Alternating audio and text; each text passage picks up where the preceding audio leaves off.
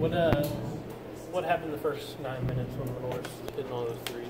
I think I don't really know. They just came out shooting and they were hitting some shots. Like just driving and kicking, and they were just hitting some shots to begin with. I think they got it down to 20-18. Rick takes a timeout.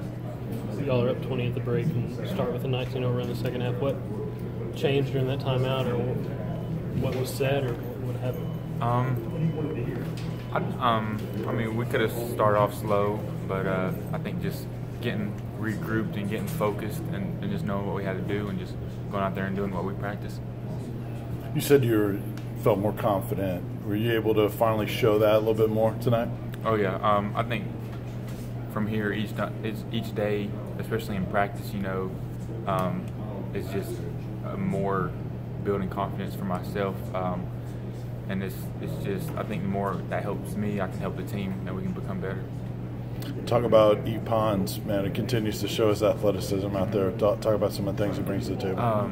Oh man, I was boxing out on that one, and I knew it was coming off, and it just came off perfect. And he can jump out of the gym like everybody knows, and so I think that what he brings to the table just helps us tremendously. I mean, for one, he's strong and hard to box out, and then he's really athletic, so he can get in there and get lots of rebounds for us, which helps us out. Do you sense or see that opponents really don't understand his athleticism and they're just kind of surprised or even in awe or shook by that? I think so.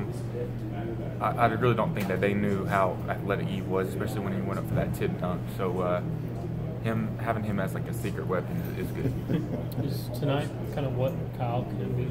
Oh yeah, Kyle's been working hard the whole time he's been here, and so just to see him succeed and just knowing that he can do that night in, night out, is going to be huge for him. And then if he does that, it's going to make our team so much better. How high is the ceiling for him? A guy with his wingspan, his height, that runs the way he runs, kind of now has the body to support it.